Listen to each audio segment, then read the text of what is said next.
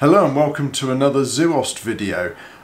Now, we're always asking you, the viewers, what you'd like to see, and a very kind one of our subscribers has asked to know what the importance of the neck of the horse is. And so the following video is just going through why we as osteopaths find the neck such an important area of the horse, and it's often overlooked.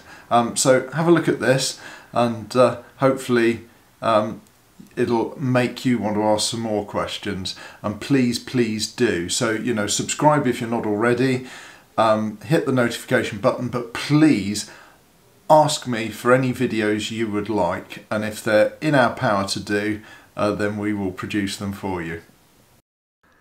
Now, the neck is a really important part of the horse. It doesn't just hold the head, it also connects the mouth to both the lungs and the stomach via the lungs via the trachea or airway, and the stomach via the esophagus or food tube.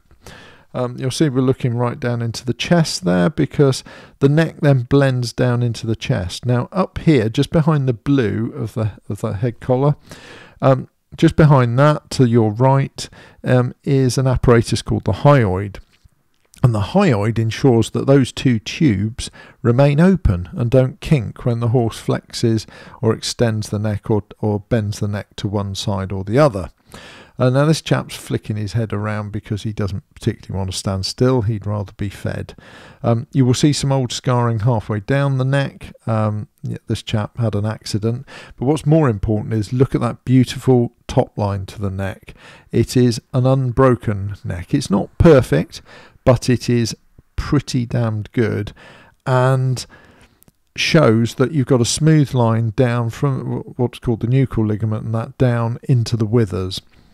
And the ventral part, the underside of the throat, is nice and smooth too. What we don't want to see is the underside bowed and the top side dropped, and there being a step in front of the withers. That would indicate a horse that is not moving properly. He's also smooth over the scapulae and shoulder blades, and that's where sort of the neck then blends in with the chest and what we call the thoracic sling, which is the sling of musculature, which we're just looking down into now, which connects the front legs to the chest via the shoulder blades or scapulae.